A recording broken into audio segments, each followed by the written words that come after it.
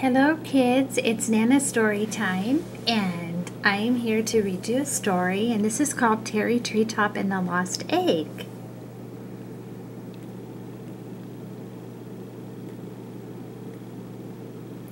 This summer was going to be exciting for one little boy. He and his family were going camping, and he was sure to enjoy.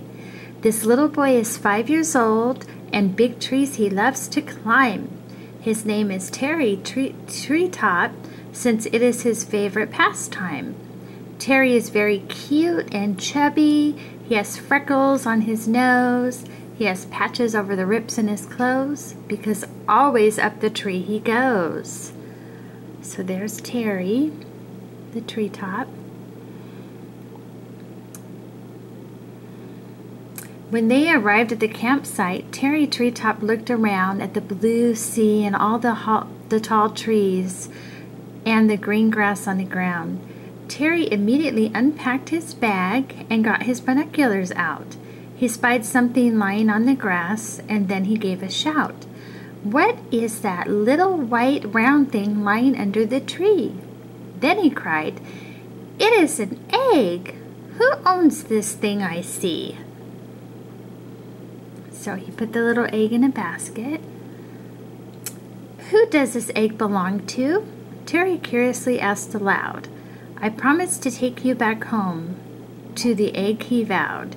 Terry got a small basket and he padded it with leaves to make a bed.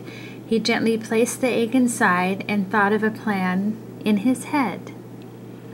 So see, he put the egg in the basket, and now he's thinking about, what am I going to do with this egg? He walked slowly to the rocky shore until he came to the sea. He saw a big turtle and he asked very politely, "Excuse me, ma'am, is this your egg? I found it on the ground." The turtle had a big shell on its back. At first she made no sound. "Oh no," the turtle then replied. "For me it's not a game. I have not lost one single egg, and Sandy is my name." And there's Sandy, and there's all of her little baby turtles, and they've already come out of their little eggs and are going to the water. She told him, "All my eggs are here. They hatch inside a hole I dug. Later they will run to the water, though for now they are still in there quite snug." Terry nodded his head sadly and quickly said goodbye. "I promised to bring this egg back home. I promised I would try." So Terry kept on walking towards a spring of sweet water until he saw something long and brown. It was an alligator. "Excuse me, please," he said softly. "Does this egg belong to you?" The alligator looked at him and replied, "I am Allie. How do you do?" Allie was friendly, and she said, "Let me look at it, just in case. I'm sorry, boy, that is not my egg. I hide mine in a secret place. When my little gators hatch," Allie said while shaking her snout, "I bring them to the water in my mouth. That's how I carry them out. My babies are afraid. Into my mouth they run. I protect them from bad weather, heavy rain, and too much sun." Very sadly, Terry gave his thanks. He walked away and sat on a log. There was a pond beside him, where he met Fergie the frog. "Ribbit, ribbit, ribbit, ribbit, ribbit, ribbit, ribbit. Hello. My name is Terry Treetop. Could you help me out?" "Ribbit, ribbit." He carefully showed her the egg, but the frog said with a pout, "Ribbit, ribbit, ribbit. I always lay a chain of many eggs. The one in your hand is not my own. In the pond, my baby tadpoles stay with me until they're grown. Ribbit, ribbit, ribbit, ribbit, ribbit, ribbit. From the tadpoles, they grow up to become green frogs just like me.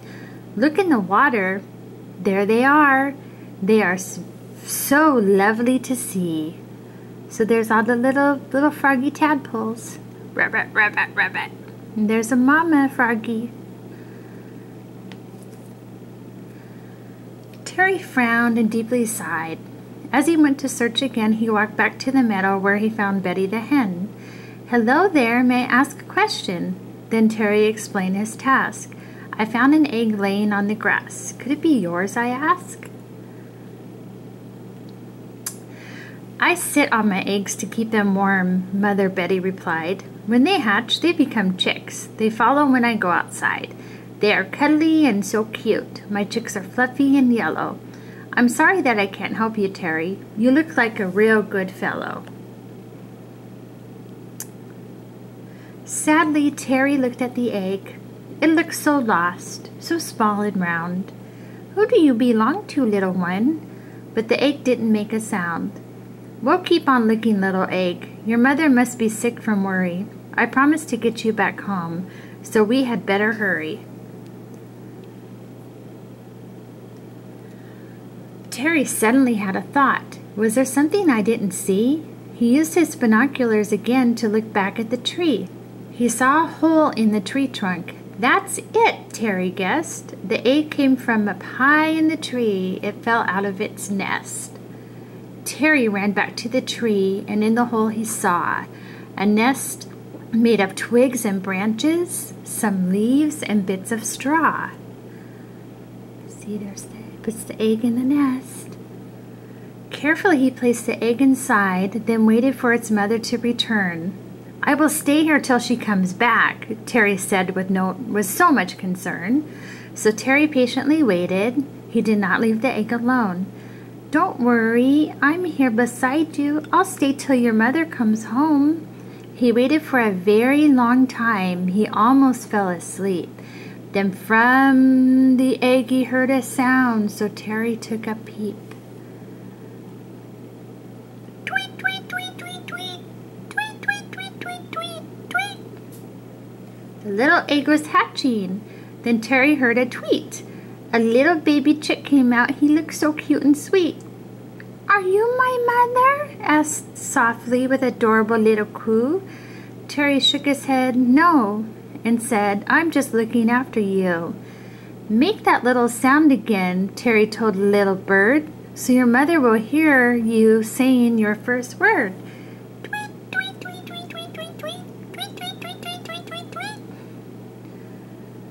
The little bird made another noise and stepped out from the shell with a crack. It looked to the sky. It chirped happily. It saw its mother flying back. Tweet, tweet, tweet, tweet, tweet, tweet, tweet, tweet, tweet. "Mama, mama." Tweet, tweet, tweet, tweet, tweet, tweet, tweet, tweet, tweet. "Mama, mama." Suddenly, Terry heard a flutter of wings above his head. Pee-Pee the parrot landed in the nest, and she said happily, "My baby egg was lost, but now I see it has been found. I was afraid that it was gone for good when it fell down to the ground. Who helped my egg to get back home? I'm very grateful to you. Whoever helped us out today must be brave and caring too." Terry cleared his throat and said, with a big friendly grin, "I helped the egg get back home. What an adventure it has been." Mother Parrot was very happy, and Terry felt just the same. "I will always be here to help you. Terry Treetop is my name." And that's the end of the story. So thank you for listening, and Nana will be back again tomorrow to read you another story. And if there's something that you would really love me to read, just comment under one of my videos and I will find the book and read that to you. And I love you, Lily Poo, and I love you, Phoenix. And I'll see you again soon.